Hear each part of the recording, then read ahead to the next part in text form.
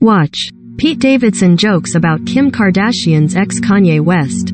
There was nothing funny about Chelsea Handler's recent health scare.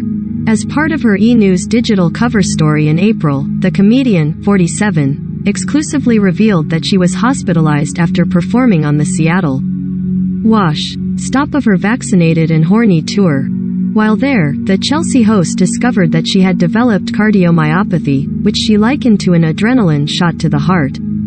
She shared, "It's basically like you bruised your heart in an instant moment of too much adrenaline." The actress was immediately confounded by the cause of the ailment and asked her doctor at the time if it was instant or had been slowly building over a longer period of time. And he says, "Well, it's an instance, but you've basically been very stressed for a long period of time and you probably did not recognize that," Chelsea recalled. "And I was like, oh, st." As it turns out, she wasn't the only person in the room surprised by the diagnosis. According to Chelsea, her doctor shared that while he didn't know a lot about her, he knew that being constantly stressed was the opposite of the coy, easygoing attitude that the multi-hyphenate typically displayed in her various film, television and comedic pursuits.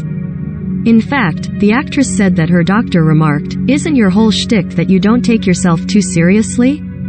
When Chelsea agreed with him, he added, "Well, then you should start taking your own advice, because you're taking yourself too seriously."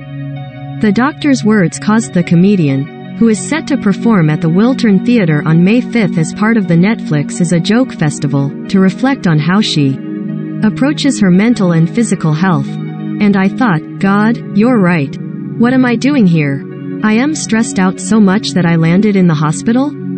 She said, "I mean, I am fine now. Everything's healed and I am all set. But I was like, oh, good advice. Practice what you preach."